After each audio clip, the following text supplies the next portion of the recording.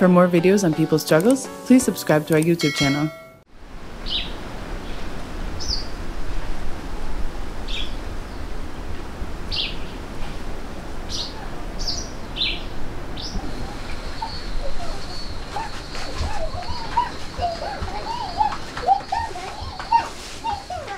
So all over the world, hunger levels are rising, yet in some parts of the world, they are dramatically declining. One of these countries is Nicaragua, and Nicaragua has achieved this through food sovereignty. Food sovereignty is a radical practice which gives people access to healthy, affordable food. Not only a healthy, affordable food, but food that is culturally appropriate. This food sovereign model really prioritizes a harmonious relationship with the earth. It's not just about exploiting the land, but about making sure that we regenerate the land as well. When we talk about food sovereignty, we have to talk about land redistribution, and this is kind of the key to the whole project, particularly in places like Nicaragua. It's a revolutionary demand, in essence, because it redistributes the land to the most oppressed in society to make sure that they have access to grow their own food and continual access to healthy food.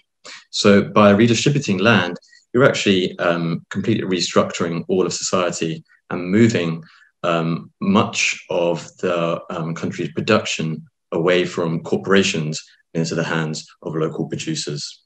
So you could say that food sovereignty is inherently an anti-capitalist, anti-imperialist demand. It can, in fact, form the cornerstone for many revolutions, and has done in Nicaragua. From 79, agricultural reforms have really been at the heart of the Sandinista movement. Of course, we had the 16 years of neoliberal governance between 1990 and 2006. But in 2007, when the Sandinista came back to power, they actually enshrined food sovereignty into law in Nicaragua. So this meant that it wasn't just a sort of cultural practice amongst just indigenous people and amongst the working class, but now it's actually being supported by the government from the top. And this is what makes it very different to many other food sovereign models in the world, because the government is actually subsidizing many of the rural farmers and small landholders in Nicaragua.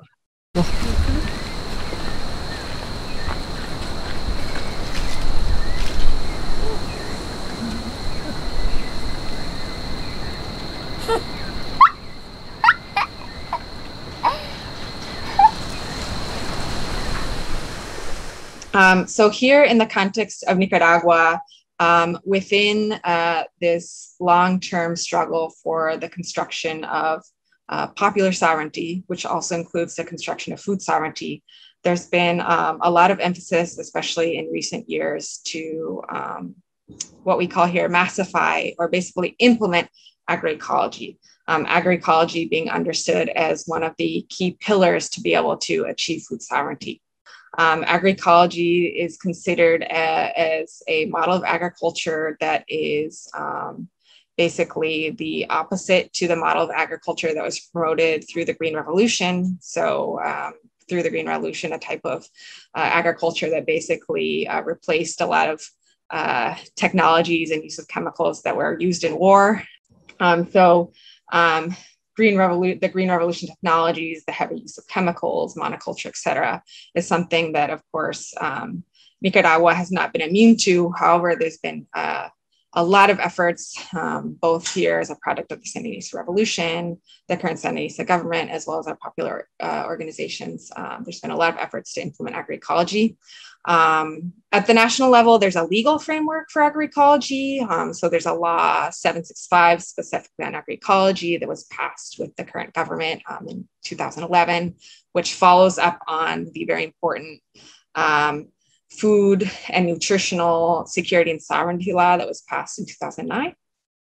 And paired with that are dozens and dozens of social programs that are promoted to promote this different kind of agriculture, an agriculture that importantly is not based on things like monoculture, being dependent on chemical inputs, fertilizer, et cetera, but is really based on peasants having land, which here in Nicaragua they do, thanks to the agrarian reform, which is a product of the Sandinista revolution, but also being more autonomous in the model of food production, rescuing ancestral and traditional knowledge, and pairing that with new ideas, new technologies that might come out of allies in academia or within the organizations.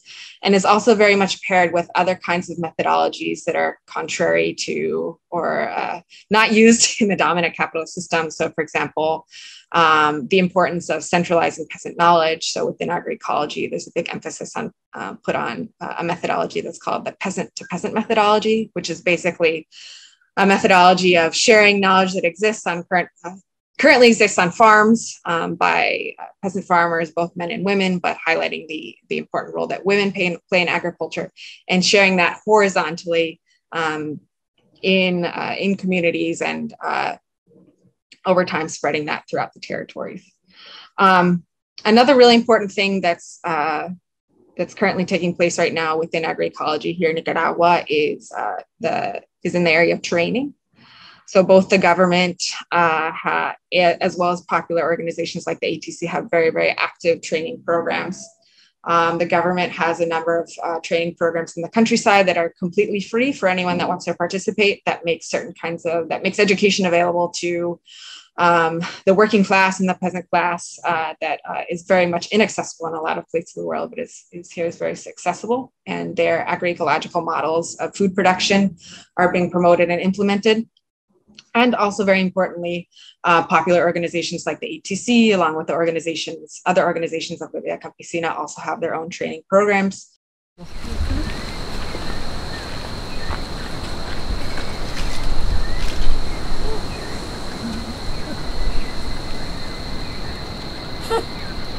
When it comes to feeding the people, the only real solution is food sovereignty, because the US has been weaponizing food to then starve populations and cause further dissent, as we've seen now in Cuba. And this is where Cuban crisis really stems from, is the 60-year-long US blockade, which starved the people and then caused these shortages in supermarkets and markets around Cuba.